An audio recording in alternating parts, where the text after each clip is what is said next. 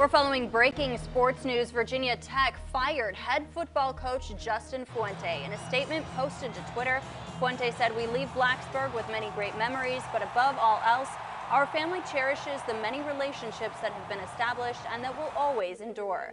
Director of Athletics Whit Babcock says a national search is underway to fill the head coaching position. In the meantime, J.C. Price will serve as interim head coach for the rest of the season.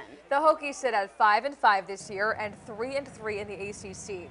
Fans have been upset with Fuente's recruiting and coaching in recent years. Fuente coached Tech for 6 seasons. He replaced longtime coach Frank Beamer, who coached the Hokies for 29 seasons. We're going to continue to follow all of this breaking news throughout the morning. Look for updates on the Wavy News mobile app.